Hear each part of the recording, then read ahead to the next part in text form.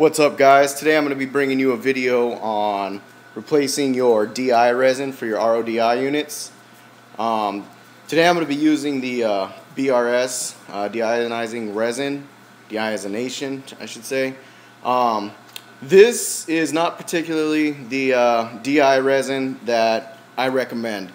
I got this filling an order and I misunderstood what I was getting. I'm not saying that this is bad DI resin, but for my application, my water here in Arizona, I recommend the SpectraPure Silica Buster.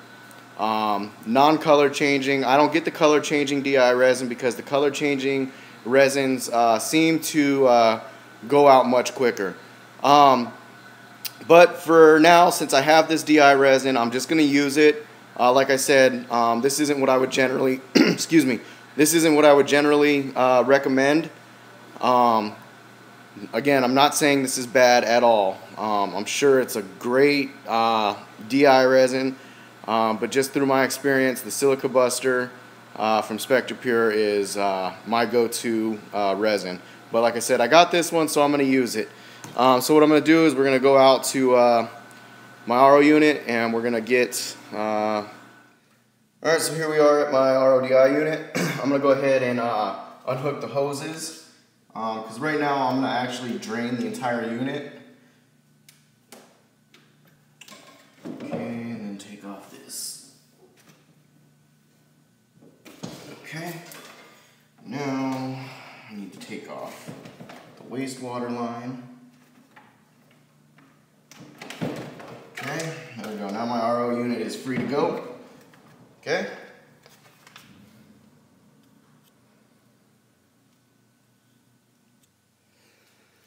Alright, so I got the RODI unit on the bench here. So what I'm going to do is I'm going to drain. My carbon block and sediment block look really good. Even my DI chamber actually doesn't look bad at all. So what I'm going to do, I'm not going to do anything with my membrane because it's an absolute pain in the ass. But I'm going to go ahead and take off, I don't have my little wrench.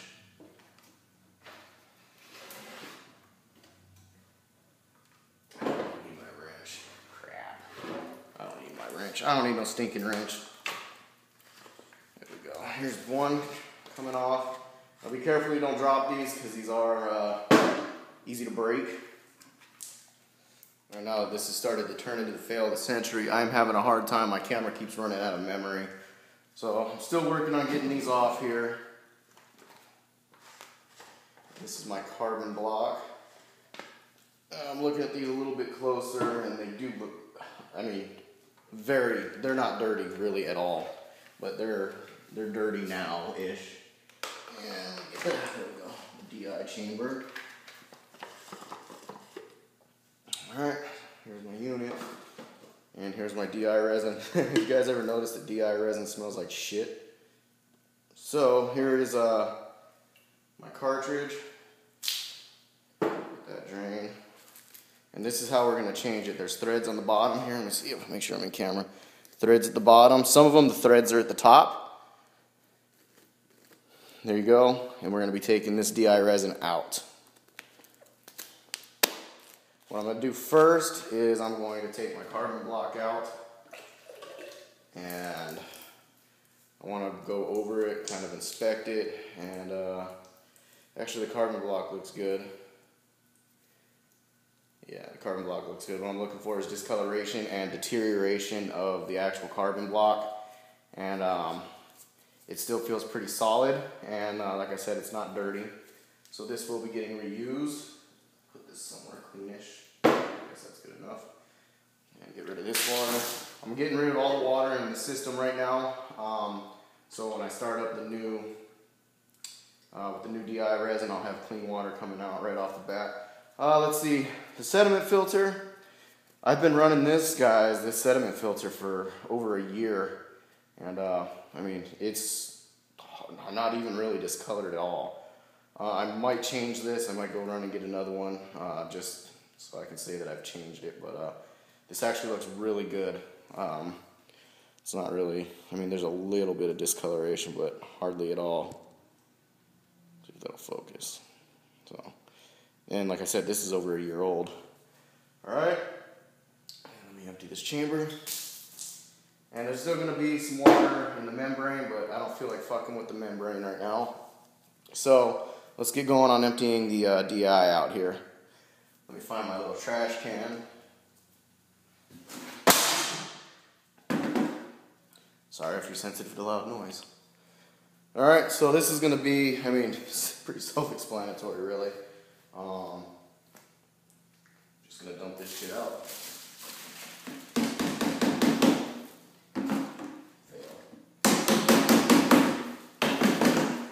And what I'm going to do now is the remainder of this DI resin, I'm going to go over to my RODI bucket here, and I'm going to fill this up and kind of swish it out and get the rest of the resin out.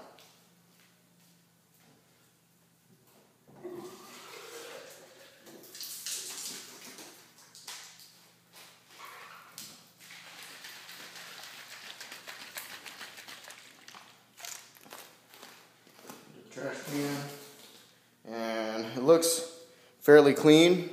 I'm going to do it one more time. I'm going to clean the cap too.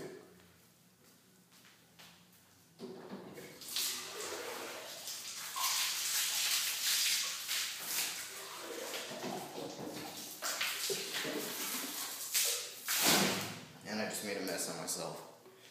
Alright, so this is nice and clean now. We're ready to go to repack it with the new stuff.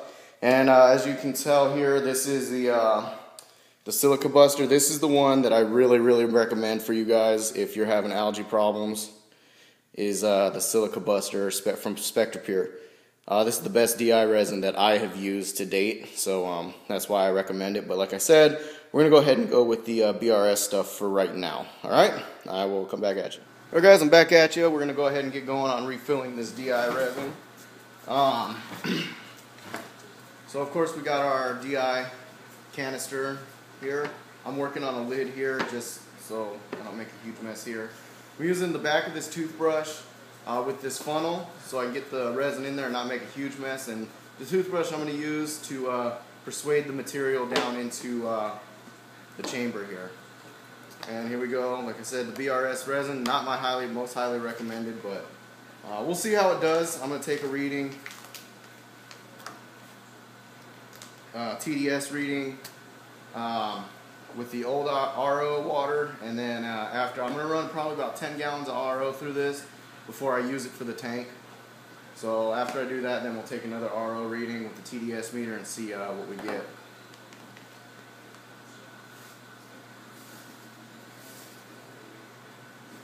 You can see here the resin is actually kind of moist, so that's why I got the toothbrush to do some persuading with the material if I need to. It's actually not going that bad.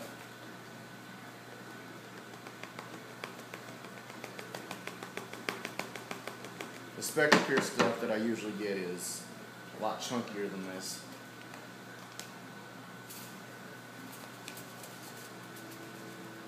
Alright, you can see we're getting to the top here.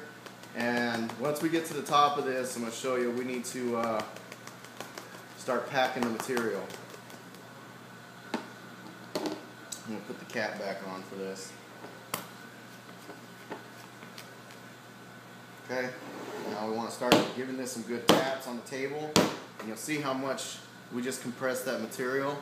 And we want to really compress this stuff really good. So let me get the rest of the material in there and we'll go to town on banging this thing getting it packed.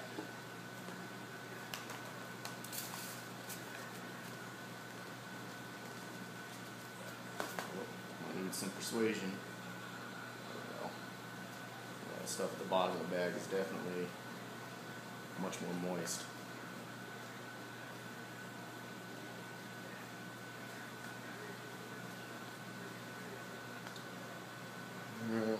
Getting there.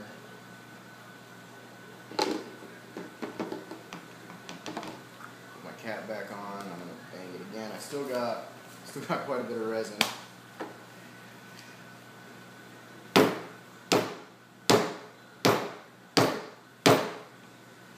Alright, we packed our material a little bit better, and you can feel it on the actual cartridge itself, it starts getting pretty firm.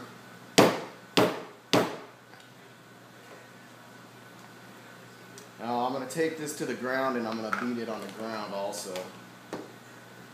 But for right now, just to get the rest of this material in.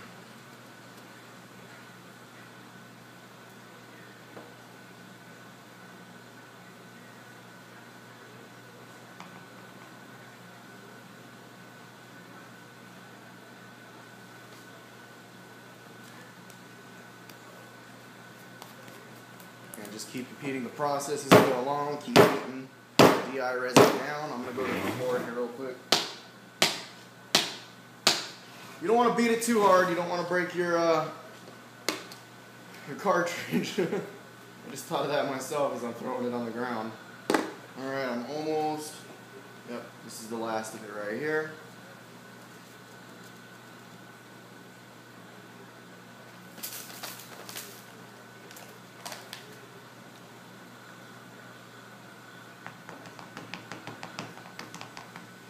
Okay, there we go.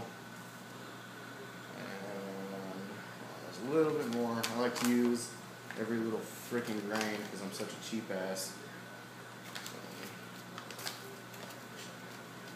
It's actually quite a bit that's still in there. So I don't like discarding anything. I like using everything that I get. Paid for it, might as well use it. There we go. Got an empty bag. I'm just going to go ahead and do this a couple of light taps and put my cap on. And then I am going to once again do a bit of packing.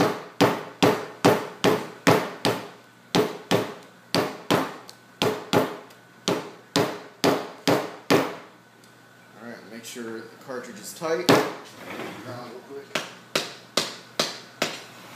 Alright, and there you go. That is how you change your DI resin, and you can feel it. The cartridge is really tight. It's not loose. But yeah, that feels really good. Happy with that. Yeah, so that is, I already said it, that's how you change your DI resin. And what you want to do is just put your RO unit back together in the reverse order that you took it apart. I like to run about 5 to 10 gallons through the new DI resin. Just as a precaution. I mean, they'll tell you in the directions also to run a couple of gallons through the new RO filters, whether it be a carbon block, a membrane, DI resin. It's just a precaution to have you take. I can't exactly tell you why, because I don't know. But that's just what I'm going to do. I'm going to run probably about 5 to 10 gallons through it, and then start filling up my RO container, and we'll take a TDS reading with the TDS meter, which let's go out and take a reading with the TDS meter right now on what my RO is right now. Alright, here we are at the RO bin. I'm going to go ahead and I'm going to use this because this is clean. And I'm going to get some water. I'm not really worried about discarding the water that's in my RO container right now because I feel that it's bad. I've been noticing a little bit of a brown, not algae, but a brown film-ish kind of thing starting to develop on my sand bed, so that's how I know my RO is starting to kind of go bad. So here we go, I got my water in here. Here's the TDS meter. We're currently at 0 right now. Let's read TDS right now. I'm at 310. I don't know if my camera will focus on that. About 300, 310. That's where we're at now. So that's our baseline. We'll come back with the new DI resin and test it again after we get some new water. So right now at this time, I'm actually going to take the time and clean my RODI bin out. You can see I got my RODI unit set back up, but I'm actually going to take and clean the bin out. Any film algae that it might have, just going to spray it out. So I'm emptying the rest of it now. I only had about 5 gallons, maybe 10 gallons in there, so I'm just going to drain it. So that's what I'm going to do right now. I'm going to clean the RO bin out, and I'll come back at you guys. Okay, I've got it all cleaned out. I'm just going to let it air out for a little bit, and we'll get the new DI going. Alright, and here we go. Got the RO unit all set up, running right now. Already checked it for leaks, and we're good to go. We're making some clean RO. Let's see where we end up. I'm going to let this run a little bit. Already ran a couple gallons through it before I put it in my bin. So see what we get. I'll shit, don't forget to turn the valve off. Alright, come back at you. Got the DI running now. I'm going to get some water out of it and test the TDS.